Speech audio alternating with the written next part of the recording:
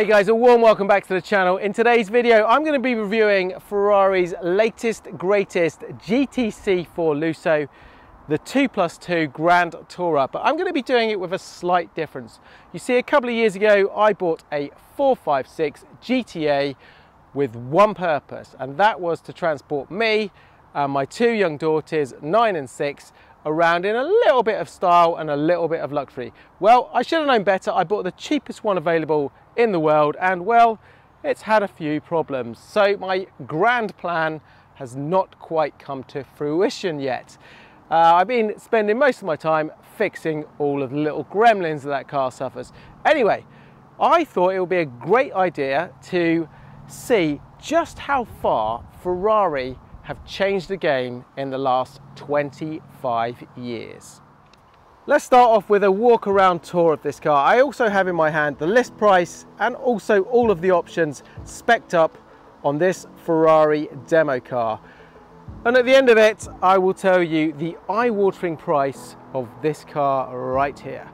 First of all, let's admire the looks. It is simply stunning. It looks amazing in this car, and I take my hat off to whoever spec'd this one up at Ferrari. Look at the wheelbase on this car. It is huge, absolutely mind-blowingly huge. It's like about 3 big paces between the front and the rear wheel, and that is because the engine effectively sits behind that front axle. Look, the front wheel is actually quite close to the front of this car. Now, I've been driving this for the past couple of days, and it's quite amazing actually how well this car, number one, can turn for such a big car, and number two, how well it handles.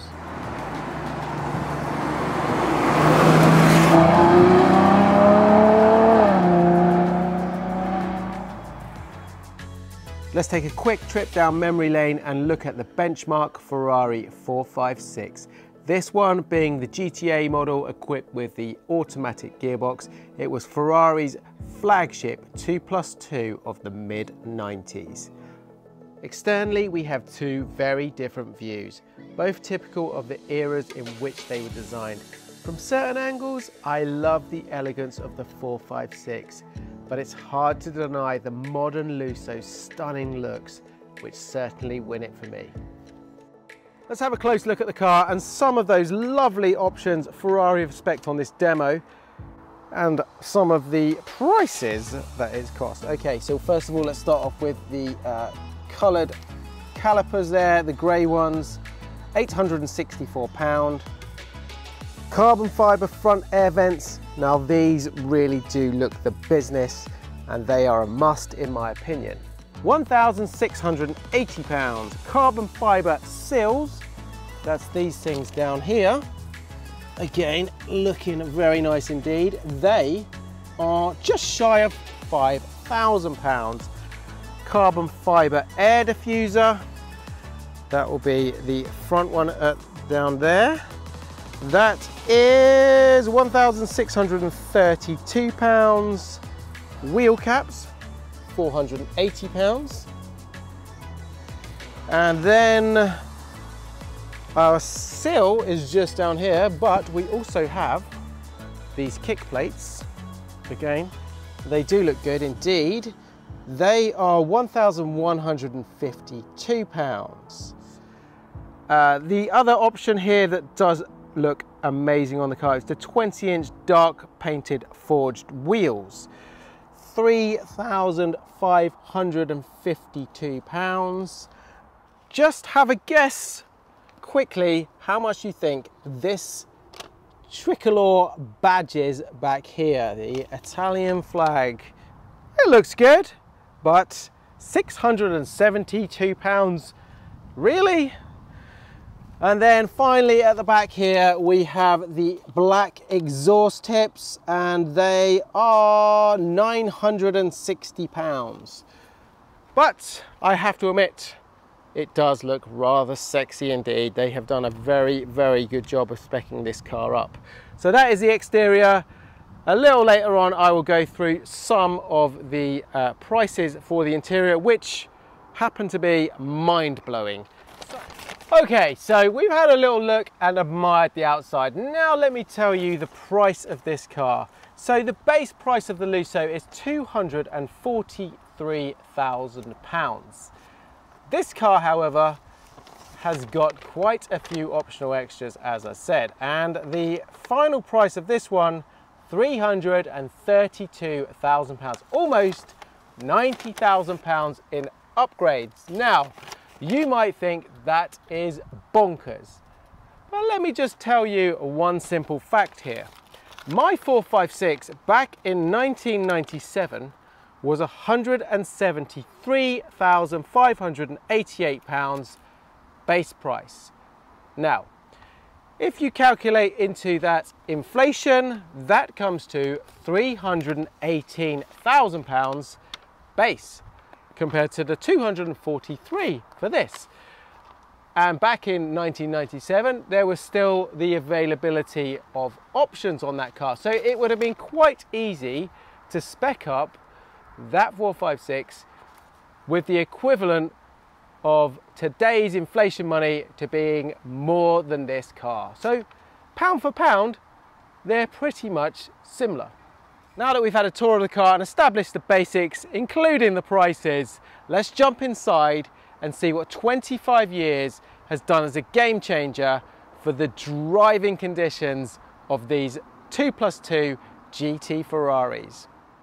But before I can do that, I need to make sure I'm wearing the right footwear. Now kindly, Puma, who happen to be Ferrari's sponsor, have provided me with these very cool Ferrari trainers. So I am all hooked up, ready to go. But the cool thing is, they have also given me a load more to give away on my channel. So we have many pairs of these. We also have a different style and lots of other Puma Ferrari gear to give away. So head on over to my Instagram channel where I will put out the competition where you can win some of these amazing Ferrari Puma goodies for free. Tasty.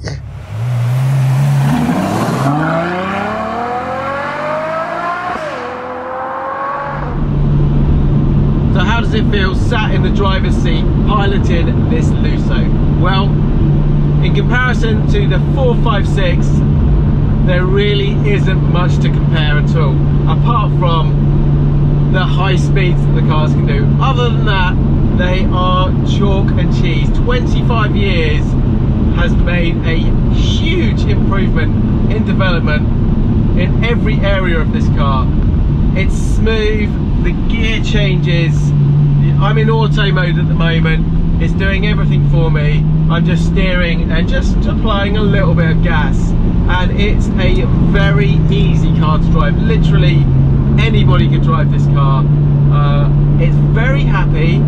Unlike most Ferraris of the old era, just to pootle along. I drove it last night through town, about 30-40 mile an hour. It didn't complain in the slightest. It really is something you can use all day, every day, in every single driving mode and condition. And it's very surprising actually. This car is a long car. You've got a huge expansive bonnet out there, and yet the turning circle on it, I was extremely surprised about last night. None of my other Ferraris can turn as well as this one. Handling is phenomenal. The suspension setup is amazing. We can tweak it with a few settings depending on our driving style, our driving mode. And then we have four-wheel steer that has derived from the TDF.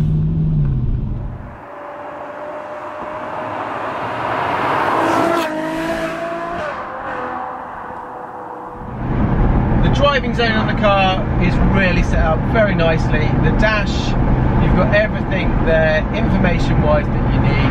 That lovely big rev counter in the center of the dash. Your steering wheel has all of the needs for basic driving right here at your fingertips. One thing I didn't actually like to start with, it's taken a little while to get used to, is these indicators on the steering wheel. When you're mid-bend like this, you kind of go for this and they're not there.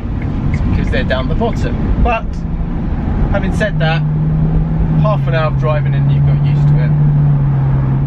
Here's what we're going to do. We're going to take the car out of comfort. Let's flick into sport. We're going to take it out of auto mode. And then we are going to see just how much of a wolf in sheep's clothing this Lusso really is. A nice straight road in the middle of the countryside. Let's test it out. Holy cow. That is phenomenal. It doesn't hang around, that is for sure. Wow.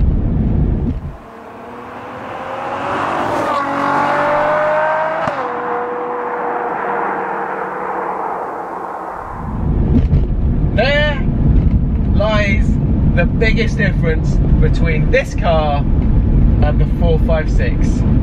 The amount of time it takes to get through those gears, reaching those speeds, is incredible in comparison. Absolutely incredible. Not only that, the smoothness of which it gets there. You don't feel the bump on the road, even though I'm in sport mode. We have the suspension system in its normal, its 9 comfort. It just drives, sticks to the road, but it doesn't feel over the top, bumpy. Unlike my Stradale, for example, where you literally hear every single stone hit the bottom of the car, no matter where you are in that car, this is the complete opposite end of the scale. I haven't mentioned one thing about this car. We have double glazing here as well. We've closed the windows, so it's not great for you guys to hear the noise this car is making out there when you put your foot down. Like I say, this car can be very, very tame, or it can be very, very much of an absolute animal. And that's what I like about it.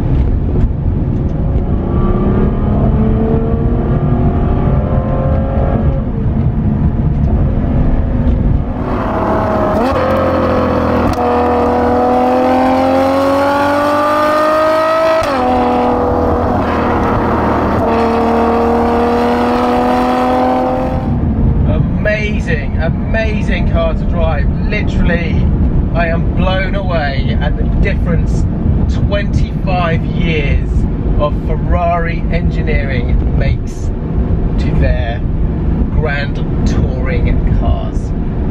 Not only that, this car can do that with 2 passengers in the rear. Here we go, ready? Okay. Oh, that's funny. So would you like to go on a long journey with this one? Would this be comfortable enough, let's say, to go down to the beach in or something like that? Back there for you guys? Yeah. And you would be quite happy? Legroom. Lot of leg room, and you got the screen here. So this is the ultimate test. We have the family with 2 little kids in the back. We have Maya, who's 9, and Nicole, who is 6. and look, 9.5. Okay, and look at this, loads and loads of leg room there. And plenty. we have this. And if you wanted to charge something, you have 2 chargers. 2 chargers like back there. iPads. Perfect. And let's compare that to the Ferrari 456. So girls, how does this feel compared to the other one? Squishy. Really squishy. So Nicole has got hardly any leg room back there, and that's with this passenger seat all the way forward. And Maya really is not happy because if I put this back, hardly anything at all down there. If you're an adult, you really wouldn't want to have your legs down there. And look at that, that is also with this driver's seat compromised in a forward position. So the Lusso definitely wins the passenger leg room and the passenger comfort status, right? Yeah. The interior of this Lusso really is a special place to be, but that does come at a price. Let me give you just some examples here.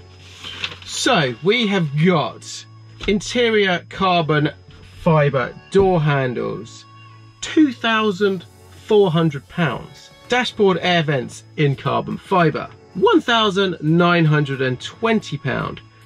Carbon fibre driving zone with LEDs, £4,320. Passenger display, £3,360. Aluminium rev counter, £557, a bargain.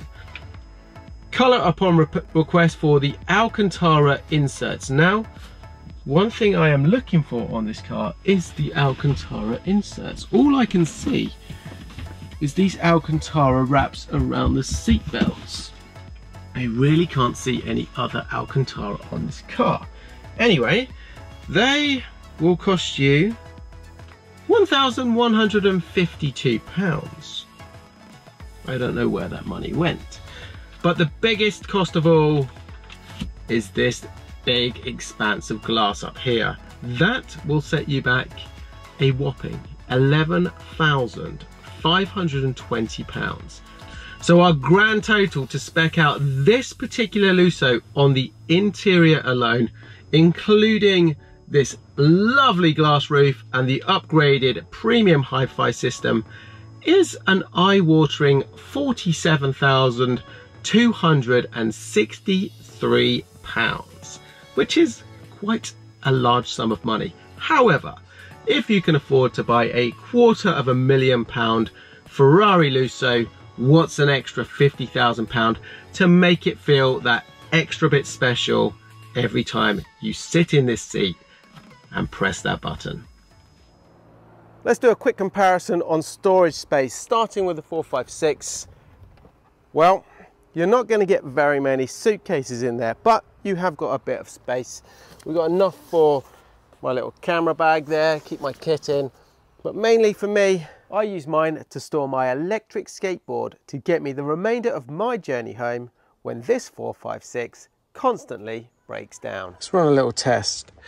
So I've got the middle bit down. I could take these down as well, but I want to see if we can get a full bumper for the 308 in this Ferrari. What do we think? Is it going to go in? What do you think, Mr. Cameraman? Right, that's in. It's good? Yeah. That's it. All you need when you're restoring old Ferraris is a Lusso. Plenty of space back here. Brilliant, I'm happy with that. I'm not going to shut it down because I don't want to damage anything, but we have proved the point there. Plenty of space. Cool.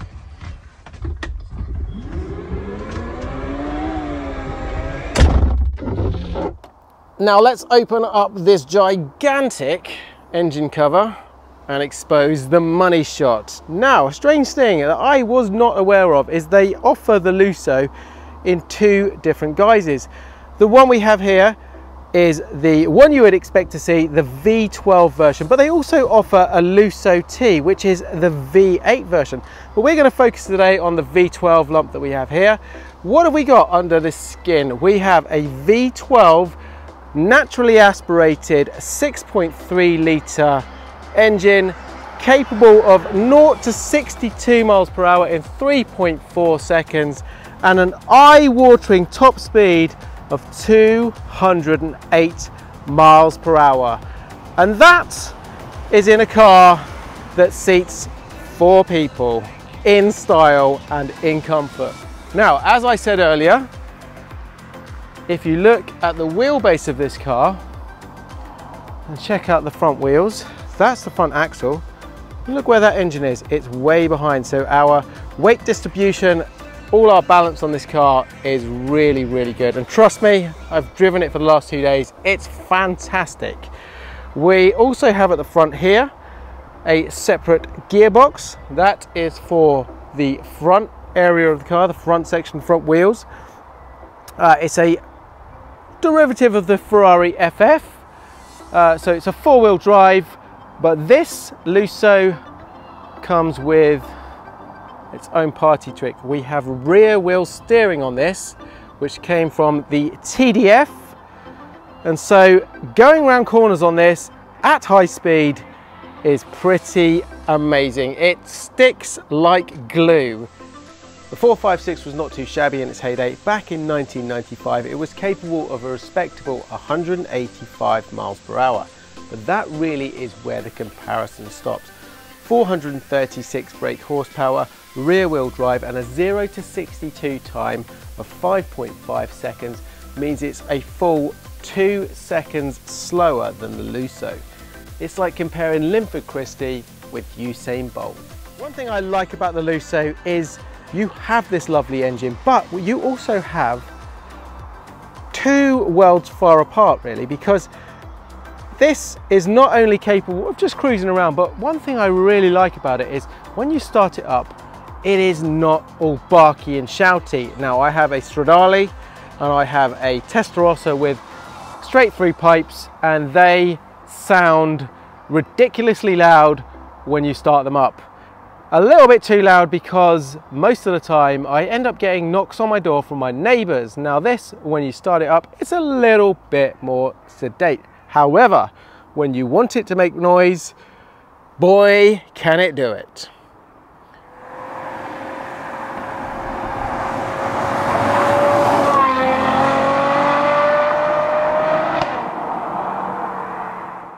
Let's see some of the other features that make this Lusso look like the Starship Enterprise compared to the 456. First of all, we have cameras all around the car, front and rear HD cameras, and then we got side cameras which are very handy for those high curbs. Here we have Ferrari's infotainment system featuring a 10.25 inch HD screen, very nicely finished with clean, crisp edges and looking luxurious amongst the mix of premium leather and carbon interior. A big leap forward over the FF model, with improved insulation from exterior noise achieved via such changes as a 20% more rigid chassis and a 25% quieter climate control system. On the central HD screen, we're able to use a split screen function allowing different views of content simultaneously. For example, sat-nav with your 3D maps and your music source of choice, which include Apple CarPlay, radio or music storage. It really has everything and is simple to use. And Ferrari have even thought about the passenger, who is able to control and see some nice features by their own dash mounted screen. We have the familiar steering wheel mounted Manatino with various driving modes that guarantee superb drivability in all weather conditions. For the most part though, I found that comfort and sport modes are the ones you're going to be using 95% of the time. We also have a bumpy road setting, which here in the UK is going to be used quite often, and it adjusts the dampers, doing a great job soaking up the poor road surface. And then in this car we have got the lift kit. So we press this button, we got front and rear lift spec'd up, which is a great little feature because all that diffuser, all of that front spoiler, it is going to save you a lot of money replacing those, hitting them on speed bumps.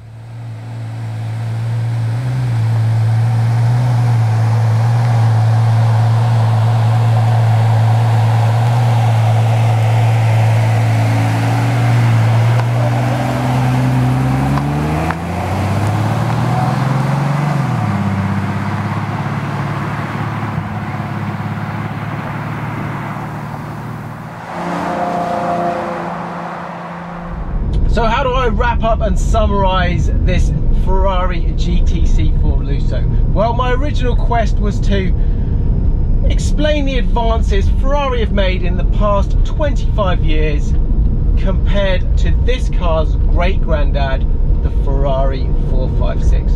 And really, it's difficult to do that because these cars are so far worlds apart. They are chalk and cheese. This is an absolute joy to drive in every sense of the word.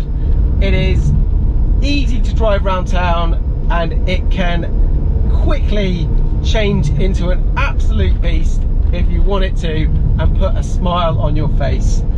I am very fortunate enough to have owned over 30 Ferraris personally in my 20-year history with the brand, and I think really the major question would be, would I add one of these to my garage? And the answer to that is without a shadow of doubt, absolutely yes. I would love to do that. Obviously there's the price to take into account, but other than that, this would be happily parked up in Ratarossa's garage.